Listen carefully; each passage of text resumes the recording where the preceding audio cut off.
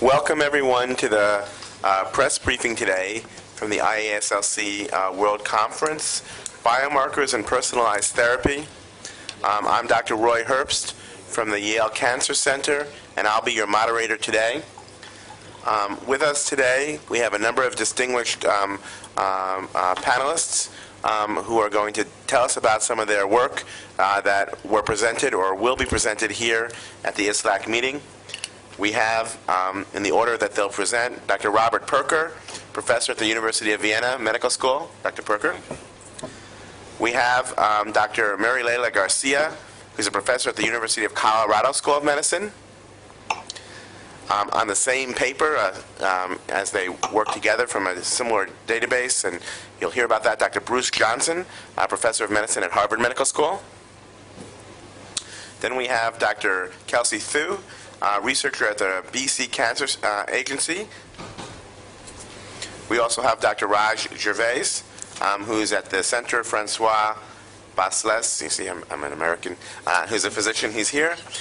And then we're still waiting for Dr. Banshi, and when Dr. Banshi gets here, that's the last presentation.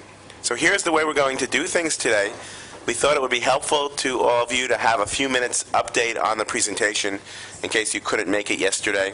So we'll ask everyone using at most 5 slides to summarize the essence of their presentation. We'll then take a couple of questions after each presentation, since some of the panelists might have to leave before the end. But I am hoping that we'll have sufficient time at the end for an open discussion regarding these papers and other items related to targeted therapy.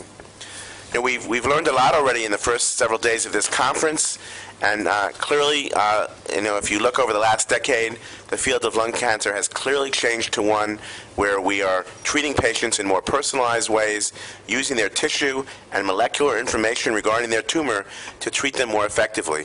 And we really have had a plethora of papers that have demonstrated that. So the first, and I'll ask Dr. Pirker to speak, is abstract 1557, epidermal growth factor receptor expression as a predictor of survival for first-line chemotherapy plus cetuximab in FLEX, a study of patients with advanced non-small cell lung cancer. Dr. Pirker. Dr. Roy Herbst, ladies and gentlemen, I'm just going to present to you now the results of our study on defining a predictive biomarker with regard to the use of chemotherapy plus cetuximab in patients with advanced non-small cell lung cancer. The FLEX study the initial study was a positive study, and it clearly demonstrated the survival benefit when you added cetuximab to chemotherapy in patients with advanced non-small cell lung cancer. Cetuximab binds to the EGFR on the surface of tumor cells and acts via blocking this receptor. Therefore, we were hoping that measuring the target, measuring the receptor levels might predict the outcome with regard to survival benefit for patients treated with chemo plus cetuximab. And we have used immunohistochemistry for assessing the target, and that was prospectively done in all patients of the FLEX study. Here you just see how we measure this. When you look to the right side of the slide, you see high EGFR expression. So we had divided patients into high EGFR expression and low expression. And high expression was present in 31% of patients entering into FLEX, since 85% of all patients with advanced disease were eligible for entry into FLEX. Overall, approximately 25 to 30% of all patients with advanced non-small cell lung cancer will fall into the category of high expression. So the question was, what does it mean with regard to the benefit when you treat patients with chemo plus cetuximab? And that's shown here for patients with high EGFR expression. You have a survival benefit when you treat with chemo plus cetuximab compared to chemo alone. And just taking the median survival times, you have in the combination arm 12 months versus 9.6 months in the chemo alone arm, and the 1-year survival, which I usually take for judgment of treatment, was 50% in the combination arm versus 37%. The next slide shows you that we have seen this benefit in the high but not in the low EGFR expression group. So that's the slide that clearly shows that this is a predictive biomarker. So if you have a low expression, no benefit. If you have a high expression, you have a benefit. So you have a so-called treatment interaction between expression levels and survival. And that's the interaction p-value which is significant. So that is how you define a predictive biomarker. I just showed two slides for one for adenocarcinomas, where we see that in this subgroup, which is the largest subgroups, if you have high EGFR expression, you have a median survival of 20 months versus 40 months in the chemo arm. So you gain quite a lot. And the same is true for 1 year survival, 65 versus 52%. The next is the squamous cell carcinoma. Here you also have a survival benefit. You have a 38% reduction in the relative risk of death. So this is a quite interesting and never seen before benefit in this subgroup of advanced non-small cell lung cancer patients. This just summarizes this once again. We had the initial FLEX trial, which was a positive trial. You see it on the left side of the slide. And now we were able to identify a biomarker that predicts those patients who benefit from chemo plus cetuximab. That you see on the right side. And we achieved this without increasing toxicity. So we have an improved benefit-risk ratio.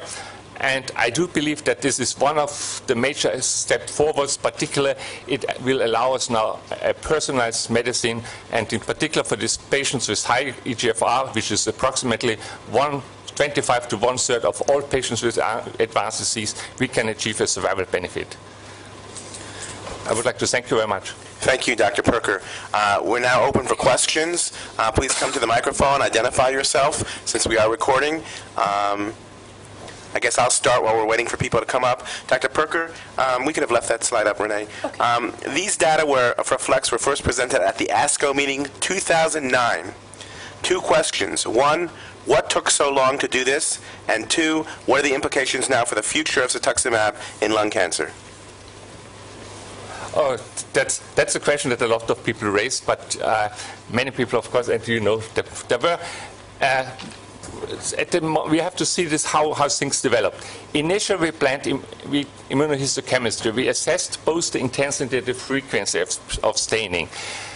The initial, when the trial was planned in about 2003, nobody was quite sure what is the best marker to select a patient. So we decided to do immunohistochemistry, which we believe was a good decision. When we ran the trial, then other predictive biomarkers came up or were suggested. So when we finished the trial, we first looked into the frequency of expression, just taking into account positive or staining or no staining cells, and taking a percentage of 40%, below 40 negative, above 40 high. There was no difference.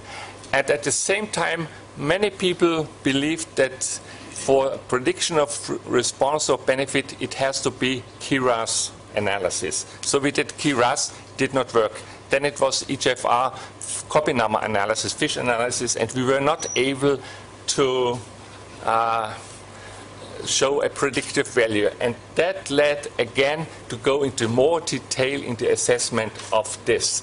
And we actually had the results were available for 1 year, or we got it roughly 1 year ago. We had to be sure that everything is okay, the data are clean, and in addition, we wanted to present it at the major meeting at the World Conference. So that's also how it.